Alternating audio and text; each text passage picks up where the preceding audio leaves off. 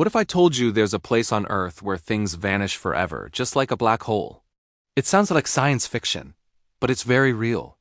Deep in Siberia, there's a massive ever-growing crater known as the Batagaika crater. Locals call it the gateway to the underworld, and for good reason.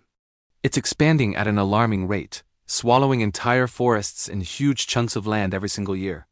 Scientists explain that this colossal chasm is the result of melting permafrost, a consequence of our planet's changing climate. But there's a more mysterious side to this story. Strange, unexplainable sounds often echo from its depths. People living nearby report a constant low hum, as if the ground itself is alive and breathing.